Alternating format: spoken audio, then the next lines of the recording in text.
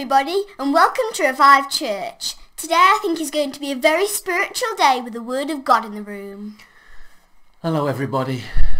Vicky cut my hair. Those are the times that we're living in. Let me show you how that went.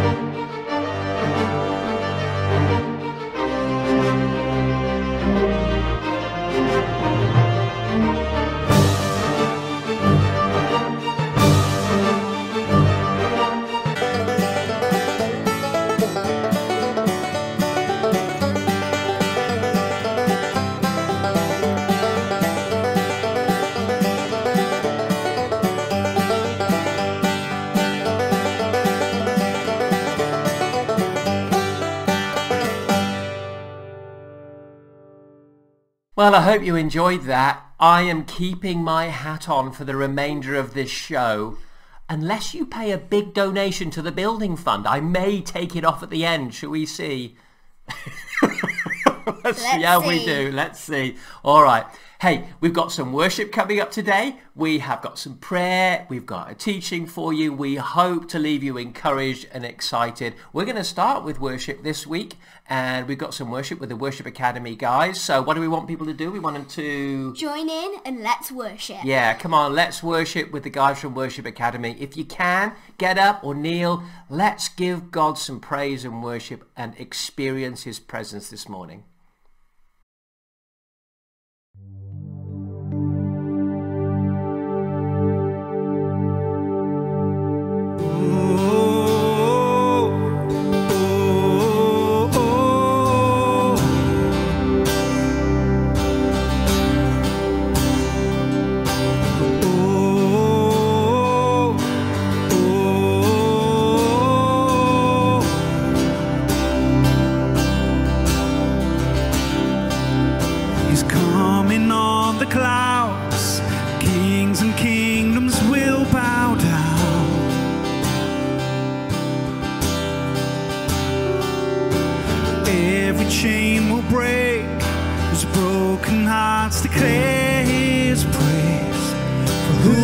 Stop the Lord Almighty.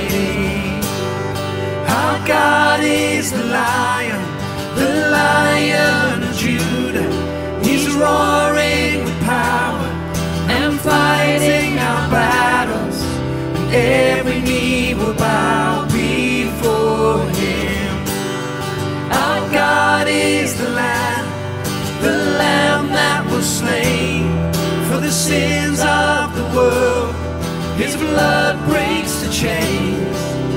Every knee will bow before the Lion and the Lamb. Every knee will bow before him. Oh, oh, oh, oh,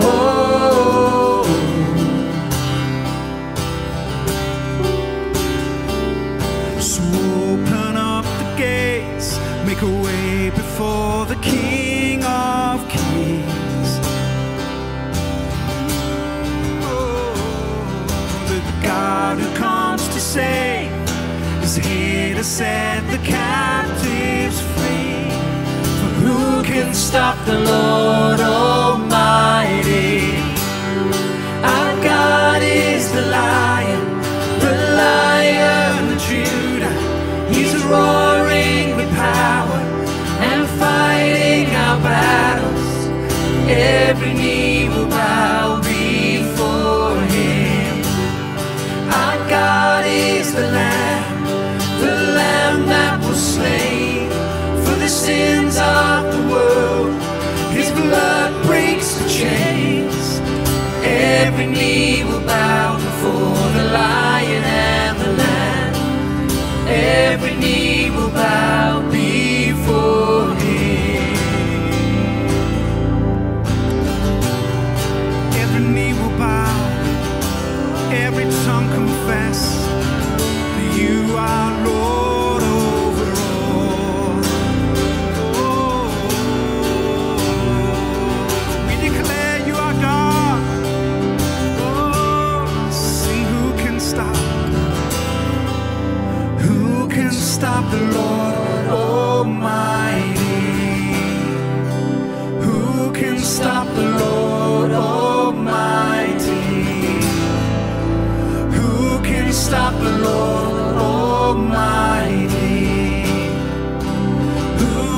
stop the Lord?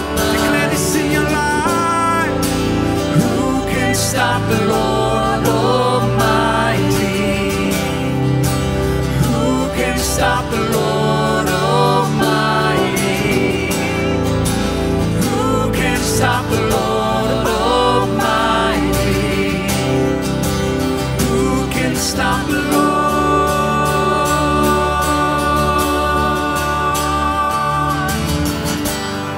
Our God is the Lion of Judah. He's roaring with power and fighting our battles, and every knee will bow before him.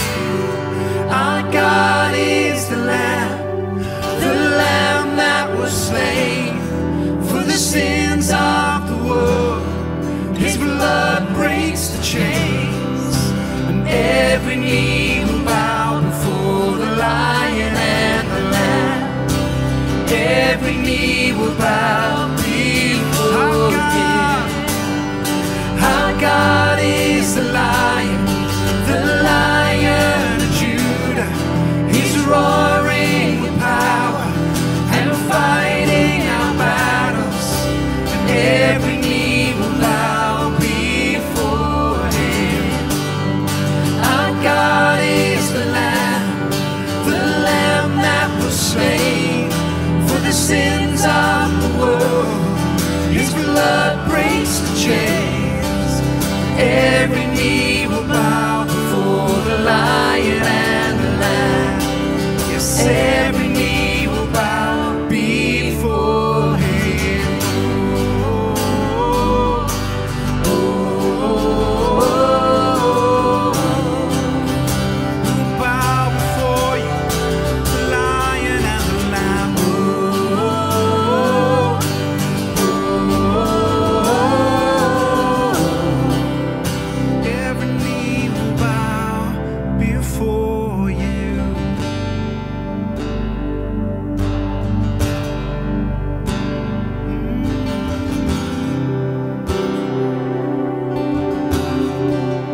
Bow before you, God. Who can stop the Lord? We bow before the Lord, Who can stop the Lord? Lord Almighty. Sing our Father. Our Father, all of heaven roars your name. Sing louder. Let this place erupt with praise. Can you hear it? The sound of heaven touching earth. The sound of heaven touching earth. Our Father, all of heaven roars your name. Sing louder. Let this place erupt with praise. Can you hear it? The sound of heaven touching earth. The sound of heaven touching earth. Spirit break out.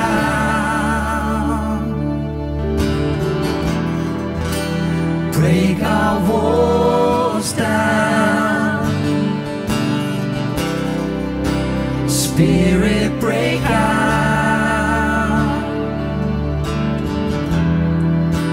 Heaven come down. King Jesus, King Jesus, you're the name we're lifting high. Your glory shaking up the earth and skies. Revival, we want to see your kingdom. We need it, we need it.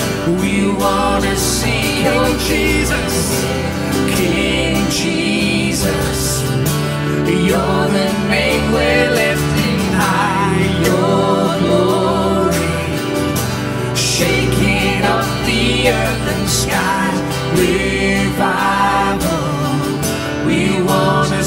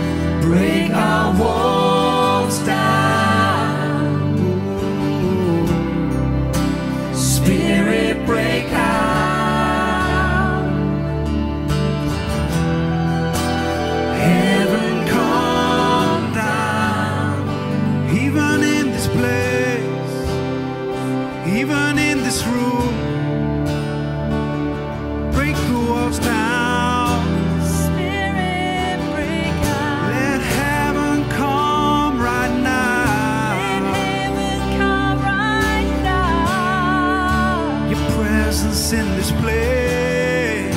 All glory is praised to you. We welcome you here, Lord. We welcome you here, God. We welcome you here, God. Come in this place. We welcome you here, God. We welcome you here, God. Welcome you here, God. Let heaven come down. Spirit, break out.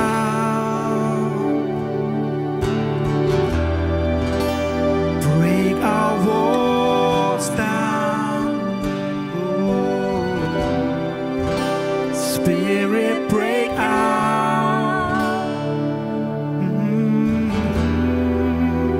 Heaven come down.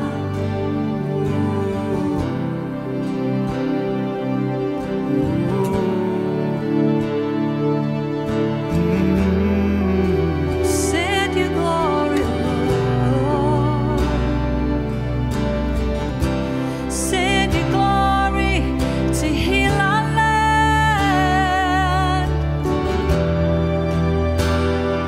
Let us turn away from all the earth and turn our eyes to you. Come and heal our land. Pour out your spirit.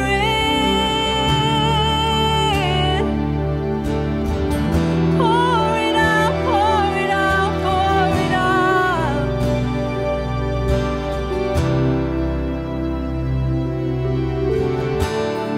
Oh, we need you, Lord.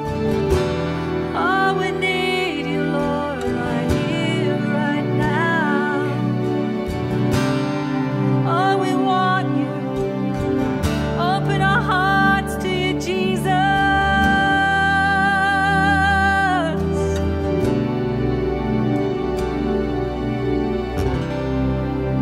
Spirit, break out.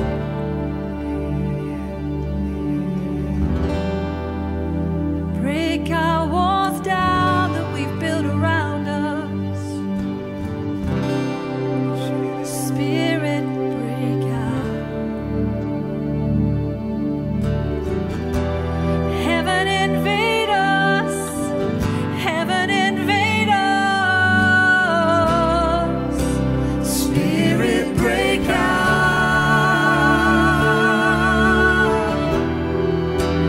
Break our walls down. Spirit, break out.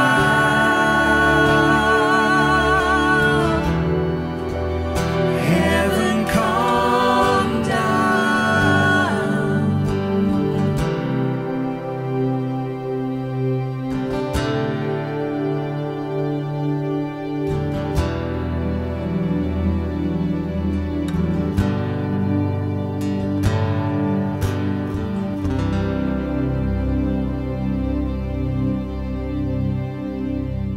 Wow, isn't it wonderful to worship and to be in God's presence? I just pray that the presence of God would have filled your home wherever you are. If you want an extended time of worship, we're going to put a worship playlist in the details with this program down in the text, and you can have an extended time of worship there and really just enjoy God's presence. We want to talk a little bit about prayer and the Word of God. I know Revival Kids have been talking about getting the sword of the Spirit out on their Facebook account and on their Instagram account, which is fantastic. And we've got a bit of a story about that, haven't we, Zach? Yes. You used to get scared. What kind of stuff did you used to get scared of? Monsters and mummification Oh, usually. mummification, learning at school, that's not pleasant, is it? So you used to get a bit scared at bedtime. What did Mum do for you?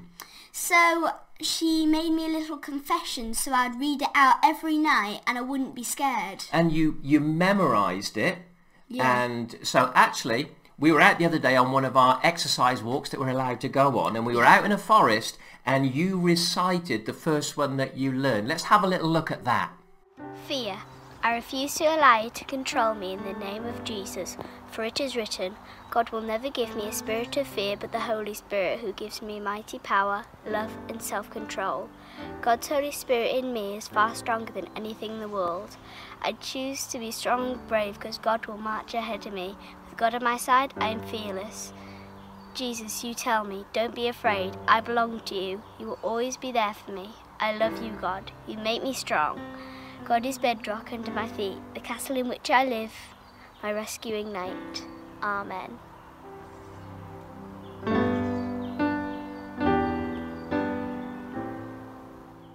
Isn't that fantastic? Memorizing the Word of God, replacing poor thoughts with the Word of God is how to overcome fear. And you memorize it, repeat it, emphasize different parts of the portions of Scripture, and get the Word of God into you in this time as you pray. Right, we're going to go to the teach this morning. What do you want to say about the teaching? So this teaching is going to mostly be about the atmosphere of God.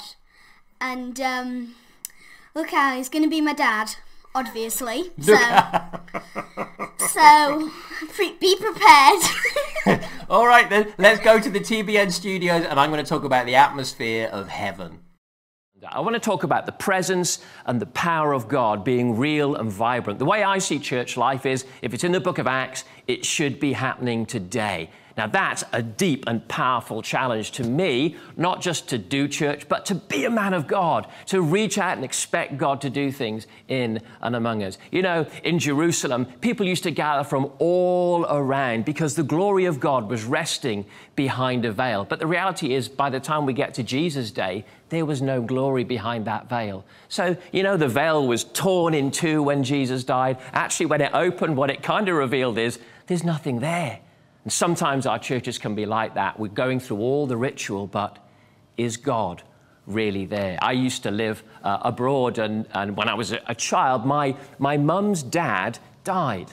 And so she came back to England for the funeral, and she went to the mortuary, and they'd kind of done him up a bit. She went to say an emotional goodbye to her father who'd passed away. And she went in, and there he was, sat there. And she put her hand out to touch his hand because she wanted to kind of go, there, Dad, it'll be okay. And when she reached out and touched his hand, she realized, oh, he's not there. That's not my dad. He's gone. And I do wonder sometimes if people touch the church and go, actually, you sing lots of stuff and you say lots of stuff, but is your God really there? I want people, when they touch our churches, to know and realize, wow, God is in this place. The Apostle Paul, when he's teaching the Corinthians how to tidy up their worship, he says, still, unbelievers should come in among you. And when you're prophesying, they'll fall down on their faces and say, God is in this place. God is among you. That's what even tidy church should be like, according to the Apostle Paul. But who knows that very often church isn't like that. We can go through the songs, we can preach our preaches, we can do our social action, but let's be honest, is the glory of God among us in the way that he should be? When I go back through history and I read things like, take for instance the Welsh Revival. The Welsh Revival was an incredible time in God. The front of newspapers said things like, something from another world is at work in Wales. Can you imagine that happening today? There was a miner who got saved in the Welsh Revival, and he was used to mining explosions. And he said the Welsh Revival felt like a mining explosion. There was divine debris in the air. The air was thick with a spiritual climate from heaven. And that's what I want to talk about today, spiritual, divine climate change. I believe God wants to transform how our nation feels completely, because we're supposed to, church isn't just supposed to be social action and the stuff that we do, and it's all good, the singing, the worship, the preaching, all these things are great, but we're supposed to also have an atmosphere, the atmosphere of God among us, to the point where Peter would walk down a street and his shadow would heal the sick. Where is that church today? That's my longing. That's my challenge. And I think I'm challenging me as much as you today. Are we really seeing the glory and the power and the presence of God among us in the full way that we want? Let's think about history for a moment. Do you know that Wesley, when he preached, well, think about how Wesley transformed the country. He really did. The nation was transformed, and some historians would say that what happened through the Wesleyan revival gave us our middle classes. Poorer people stopped gambling and drinking and suddenly became more affluent, and it created a middle class. He really, and people around him at the same time, transformed the nation. But we often hear the statistics, we hear about the preachers, and of course, with Wesley, there was a method. That's why they're called Methodists. But there was also so much more than that. There was atmosphere. There was an incredible atmosphere in the nation in the time of Wesley. Do you know when Wesley used to preach? Young men would climb up into the trees, because he was a field preacher. They'd gather in their thousands in fields. Young men would climb up into the trees. They would say to the young men, don't get in the tree, because if you climb the tree while Wesley's preaching, you won't stay in the tree, because the presence of God is going to hit this field. And of course, young men being young men, they still climbed the trees and sat in the trees to try and see him and hear him. But as Wesley would preach, you would hear the cries of young men falling out of trees as they become overwhelmed by the very presence and power of God. So Wesley's preaching, and you'd hear, ah, boom, and they'd be falling out the trees. Can you imagine that today? That the presence and the power of God is so strong that people can't even stand in our services. Well, listen, it's happened before, and I believe it's going to happen again. The revivalist Finney, he would ride past a factory, and even just as he rode past the factory, the glory of God hit a factory, and people began to fall to their knees around the factory, giving their lives to Christ. There was a time in the northeast of England when the presence of God was so strong, it was like an atmosphere resting over cities, and sailors would be sailing past the northeast of England, and as they come within a mile of shore, sailors would begin to fall to their knees on the deck, giving their lives to Christ, because there was an atmosphere. If you go to a good old-fashioned Sally Army building, thinking of the Salvation Army and the fire and the revival that they came with in those early days, if you go to a good old Salvation Army building, you'll find shelves along the back wall. And you might think, as I thought, what are the shelves for? And they would say, well, those were the days when the fire would fall on the Salvation Army services. And the caretaker of the building, he couldn't wait till people got off the floor because they were so overwhelmed by the Spirit of God. He wanted to go home to bed. So he just put the bodies on the shelves along the back of the church, locked them in, and let them out in the morning. Whoa, can you imagine God doing stuff like that again, where people are so overwhelmed by the power and presence of God that they just can't get up? And of course, the great thing here is not whether people are overwhelmed or not, but so many people realize God is in this place. It's not a religion, it's not a ritual, it's not a formula, it's not just a method. God himself can walk through a nation and transform it. In more modern times, we think of figures like Catherine Kuhlman. When Catherine Kuhlman was going somewhere abroad, she'd go to the airport, she'd arrive at the airport like the rest of us would, and she'd go through the airport, but she caused chaos as she walked through, because people were being healed, people were being overwhelmed by the Spirit of God, people falling over under the presence of God in the airport. In the end, they said, Miss Kuhlman, please don't come to the airport. We will send a car to pick you up from your house and deliver you to the steps of the plane. Please do not come through our airport. Because the presence of God was so strong on this woman's life. Keith Green, a great pianist musician in the 80s, I believe this was, he would play, and as he played, people would fall to the ground in the parks and the sports facilities nearby. Such was the climate, the atmosphere around some of these figures. I would love it if church had this atmosphere again. We find it every now and then. People go, I just felt drawn. We had one recently in one of our congregations where a young man, he got on a bus and he didn't know why, hadn't given his life to Christ, wasn't saved as we'd call it, and he just felt to get off a bus at a certain moment, and he felt drawn into a building where we have one of our services, just a local community hall. He said, I don't know why, but I feel drawn in here, and he was touched by the presence of God. You know, there are things that go on. But I don't know about you, I long for so much more. God wants to bring a divine climate change to our churches. And he's going to bring it, I believe, until the point where once again believers walk down a street and their shadows heal the sick. So my question is, that's fantastic, Jarrod, but what can we do about it? How can we create divine climate change? Well, I think there's two sides. One literally is God's timing. I wrote a book a little while ago called 500, and it talks about the seasons of 500 years, which are, if you study them, every 500 years, God seems to slightly change what he is doing in the world. And so I tracked right back through history, and I began with people like Abraham. Every 500 years, think of these major figures. You've got Abraham and his family. You've got Moses. You've got David, King David. You've got the exile and turmoil in Israel. Then 500 years later, you've got Jesus himself. 500 years later, the Dark Ages begin. 500 years after that, there's the Great Schism as the church splits in two. And then 500 years ago was the Reformation with Martin Luther, which of course we've enjoyed the transformation of today. So that was 500 years ago. Here's a thought. You are alive right now at one of those transformation seasons in history. It was 500 years since the Reformation. I believe God is doing something extraordinary even right now. Currently, there are more people being raised from the dead around the world than ever in history. I've got a friend, their church has a resurrection team. They've seen about 9 people raised from the dead. He was recently in Siberia doing a conference, and they asked him to talk about, well, how can we get people raised from the dead?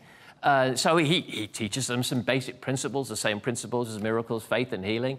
And then he prays with them, and he prays with a couple hundred people, says, go out and just pray for every dead person you find. I don't know about you. We don't see many in England, but in the country where it was, a little bit more available, I suppose. Within 24 hours, they'd seen 2 more people raised from the dead. More people are being raised from the dead than ever in history. We are alive at an extraordinary time. In the Welsh revival, about 100,000 people came to Christ. I've actually been in a service with Reinhard Bonnke when over 1 million people have come to Christ in one service. 10 Welsh revivals in one evening. That's just phenomenal. There are incredible things going on in the world right now, and that's because of timing. And that's one of the great things, is sometimes God is doing things in the seasons that he chooses. The great news for us is God is alive and working right now and doing extraordinary things around the world right now. There are more people born again right now than have ever been born again in all of history combined. There's an incredible move of God going on because of timing. That's not up to us, that's up to God, but we just happen to be alive for such a time as this. But here's the second powerful thing. We can do something that affects the climate. And here's a little scripture to give us a little clue. It's Hosea, and it's chapter 6, and it's verse 3. I love this scripture. Listen to it. It says this, let us acknowledge the Lord. Let us press on to acknowledge him. As surely as the sun rises, he will appear. He will come to us like the winter rains, like spring rains that water the earth. I love that. Let us acknowledge the Lord. That means let us experience him. Let us press on, it says, to experience him. In other words, I'm going after God and I'm pressing on to experience God. Think about prayer, think about worship, think about fasting, think about longing for him. I'm pressing on to experience God. And here is what the Bible says happens when we press in to experience God. It says, as surely as the sun rises, God appears. He comes to us like winter rain. This is why I call this program Divine Climate Change. If we press on to experience God, he will come to us like the rain. I remember August 2011, I was picking up some of our youth from a conference, and when I went to pick them up, I guess there was hundreds of youth in this event, but half a dozen of our youth were outside the meeting, lying on some grass. And they were overwhelmed by the power and presence of God. I don't mean they were saying that I had a nice few goosebumps. There was a sense of God, a gentle sense. They were completely overwhelmed by the presence of God. And I said to them, what's happened to you? What was going on in that meeting? They said, oh, no, it wasn't the meeting. We got thrown out of the meeting.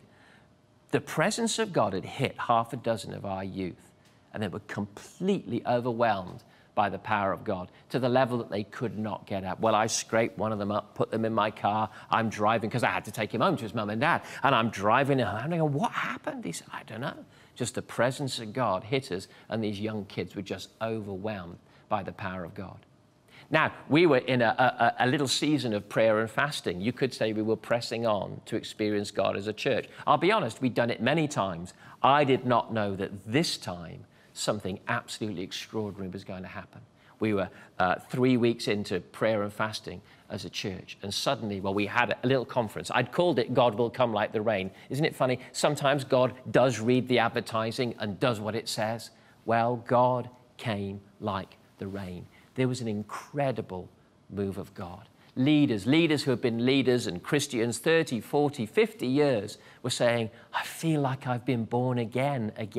It's almost like everything we've done up to now has been in a drought, and suddenly it's raining and there's fruit and there's ease. One lady, she turned up and she turned up in a wheelchair. She'd arrived at a local hotel and the disability facilities had failed. So the staff were having to help her upstairs with her wheelchair and stuff like that. And they were saying to her, we're so sorry about this. Why have you come? She said, oh, I've come to be healed. You watch, this weekend, I'm going to be healed.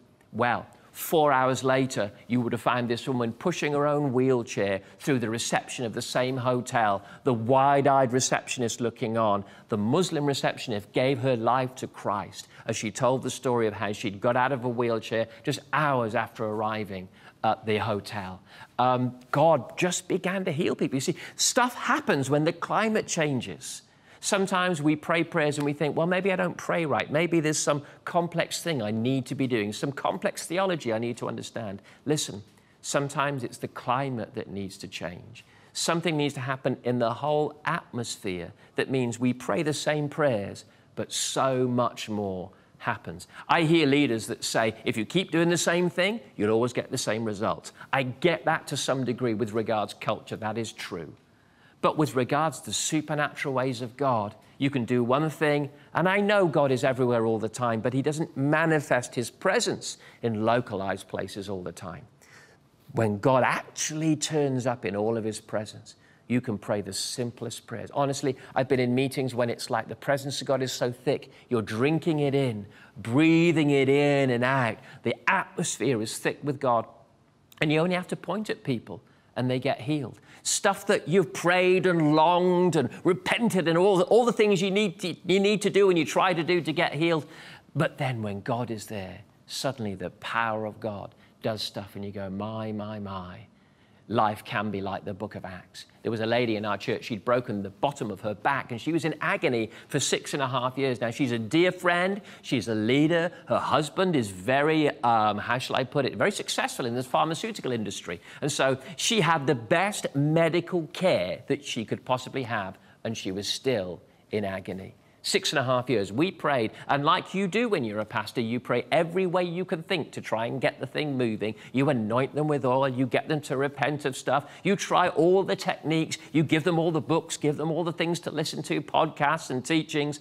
Nothing was shifting this thing. 6.5 years of agony. Well, just a couple of weeks into the fact that God had come like the rain to our church, she was in a little prayer meeting for healing. There was, 60, 70, 80 people there. And we just went up to her and we prayed in the way we'd prayed over and over before.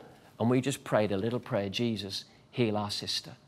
Well, she fell to the ground overwhelmed by the presence of God. Now, she fell on her back, which made me a bit worried. I looked at her and I looked at her husband. He looked a bit angry at me. I was thinking, oh no, I hope she's all right. And so we both stand over this lady, Sandra, and we say, Sandra, are you okay?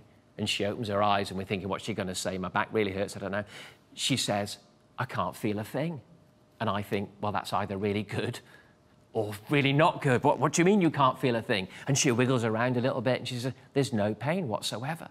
Then she pulls herself off the floor, which she wouldn't have been able to do before, and she wiggles around a little bit. She can't find any pain. She grabs her husband. She says, let's get in the car. I want to go drive. They get into their car and they're driving home from church. Normally, he'd be driving really slow. He'd be missing every speed bump, every pothole, because she'd be in agony if he hit all the potholes. And driving home, she's going, go on, hit that pothole. Come on, drive faster. Hit that speed bump over there. And she's wiggling around in her seat. No pain whatsoever. Same little prayer we'd prayed 1,000 times before. And here she was, completely healed. It's like this scripture. The power of the Lord was present to heal the sick.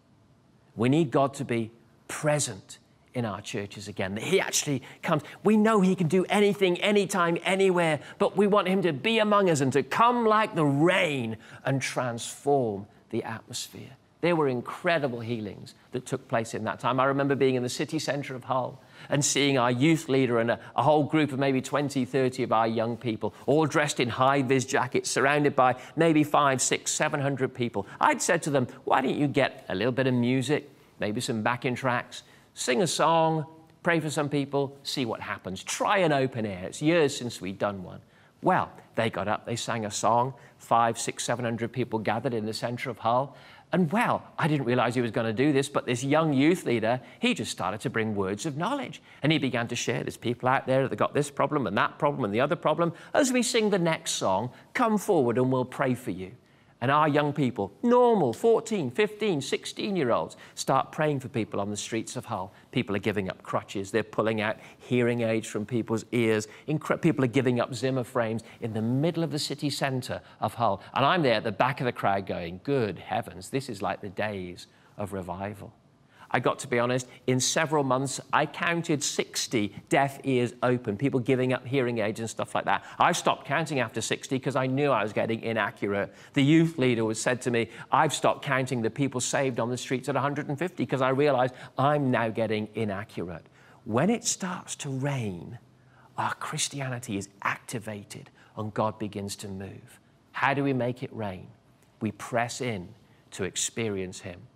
Now, several things are going to happen when we begin to push in to the power and presence of God. The first thing is authority begins to break out among us. In other words, stuff starts to happen. The most frustrating thing about Christianity can be often that stuff just isn't happening.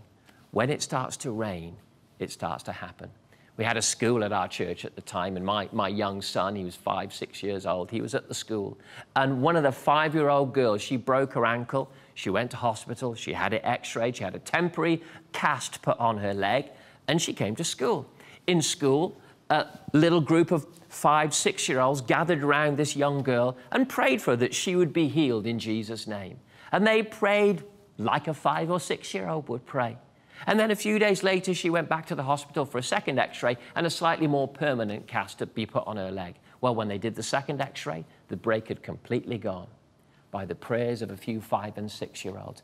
The afternoon she got back to school after that x-ray that showed there was no break left, she took part in the sports day. She had been completely healed. When it starts to rain, incredible authority comes to the church. Wouldn't you love it if when you prayed, stuff happened? I know we've got to pray within the will of God, but to be honest with you, when you know the name of God, you know the will of God. He is healer. He is redeemer. He is restorer. He is righteousness. He is our forgiveness. When we begin to pray in line with the will of God, stuff begins to break out and happen. Immense authority comes when it starts to rain over our cities and our churches once again. The second thing I want to say is that healings and miracles are not a phenomenon. We're not after phenomenon. We're not after the spectacular necessarily. Miracles are love. There was a young man called Michael. He turned up to a meeting and he sat through the meeting and in a wheelchair. He'd had a stroke. He was profoundly deaf in both ears, had very bad mobility, had a disability card, didn't have a job, that kind of stuff. And he sat at the back of this meeting and he was actually getting a little bit annoyed that nobody had prayed for him by the end of the meeting. At the end of the service, he went up to our operations manager and he says, no one's prayed for me. So our operations manager normally deals with technical things and business things and all this kind of stuff. He turns around and says, well, I'm here, I'll pray for you. So he begins to pray for this young man, Michael. And as he prays, he gets out of his wheelchair. And to be honest with you, at first he fell over. And we were thinking, well, that's not very good. But then he gets up. He takes out his hearing aids, and we discover he can walk, and his hearing has come back. Now, listen, here's the point of this story. When he got back home that night, he had married as a disabled man, had never, in British tradition as we do, never been able to carry his new wife over the threshold into their house. So that night, it was a Thursday night, he had got completely healed. He arrives back at home, picks up his wife, and carries her over the threshold. When you talk to that man today and you say, so what does your healing mean? He says, it's like I became a man again. I had my dignity back again. I can play football with my sons. I can cook for my wife. He gave up his disability car. He started a market gardening business. Isn't that incredible? Completely healed. And what had it done? It had shown the love of God to that whole family. Healings and miracles, they're not phenomenon. They're God showing his love and his redemptive power to people's lives. That's what healings and miracles do. They reveal the love of God. Of course, it's loving to comfort the sick. but even more loving, to heal the sick. And think about Jesus' ministry. That's exactly what he did. He healed the sick again and again and again. Something happens when God begins to come like the rain. Let me end with a story about the revivalist Edward Miller. He went to a place where revival had been in the past, and this was a man of the presence. He loved the presence and the power of God. He had seen God bring revival to Argentina. And he turned up to this nation that had had revival in the past but weren't in it right now. And it was a conference. There was hundreds of Christians gathered. And he got up to do his piece. And he's sharing and talking. And he pauses. And he just looks above the crowd. And he's just silent. Almost like he is now more conscious of the spirit than of the physical in that room. And he looked above the crowd and he was perfectly silent for a while. And then he said, "Are you still there?" And as he said those words, it's like the Holy Spirit fell out of the sky on the people there. All he said was, "Are you still there?" I wonder, over our nation, over your city, over your church, wherever you are, maybe God is waiting in another realm for someone to say, "God, are you still there?" The God of Elijah, are you still there? The God of the early disciples in the book of Acts, are you still there? The God who enabled people to be healed just at the shadow of a saint, are you still there? I believe he is still there. God is waiting for us to press in to experience him. And his promise is this: I will come like the rain. I pray that you would press on to experience God. And you would know him coming like the rain over your home, your street, your church, your city, and even your entire land. May God bless you as you seek him to come like the rain. Well, I hope you found that inspiring. We need to pray for the atmosphere of heaven to be moving over our land at this time. We need God. Everybody knows it. There may be people, in fact, on this program, and you wouldn't call yourself a Christian. You don't have a walk with God at this point. But you can start that right now. Here's the gospel in a nutshell. The world is a broken, sinful, messed up place, and it's mankind that's messed it up.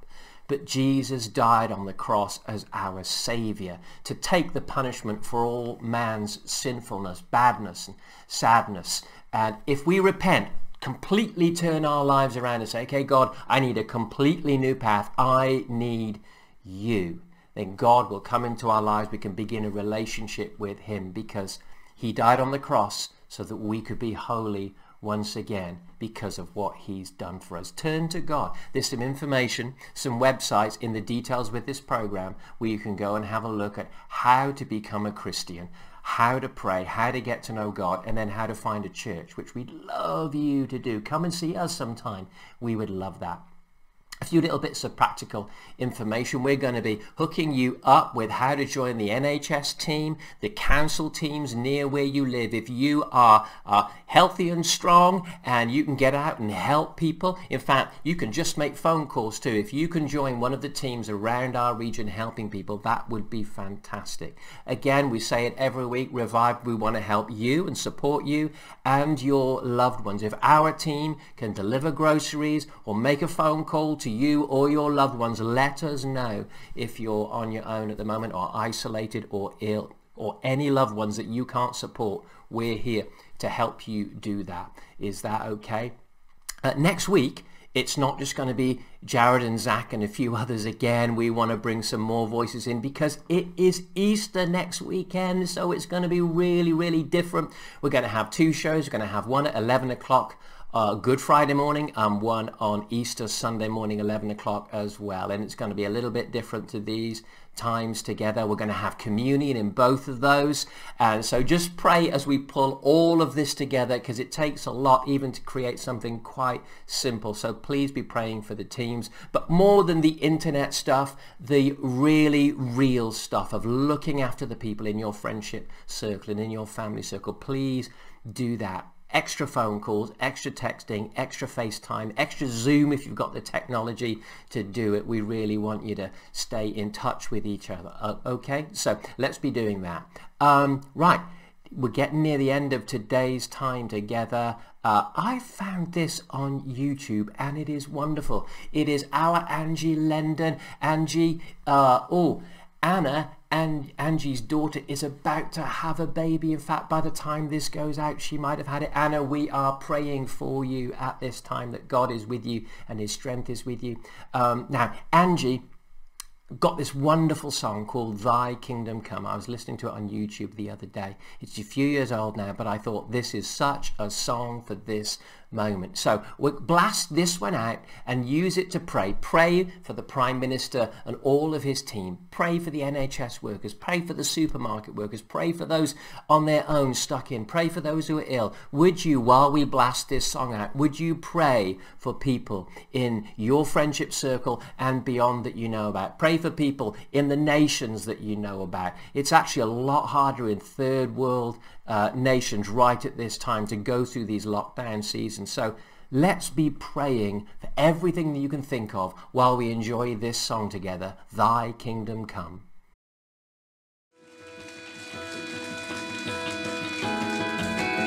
This is a song for the city of Hull.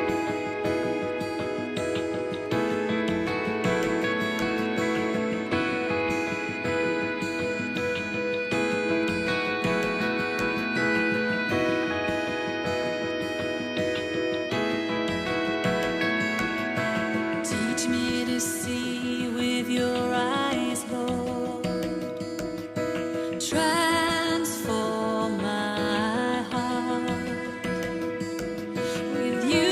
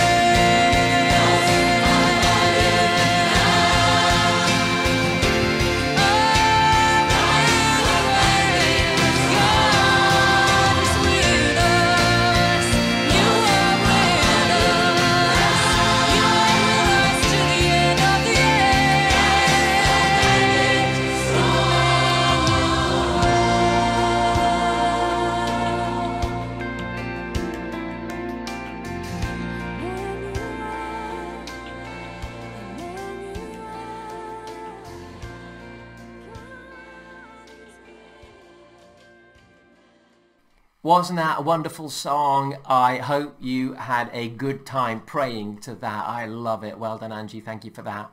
What's that I see down in the comments? Stuart McKinley has given £1 million to see me remove my hat. Okay, he hasn't. It's all pre-recorded. He hasn't. But anyway, are you ready? Are you steady?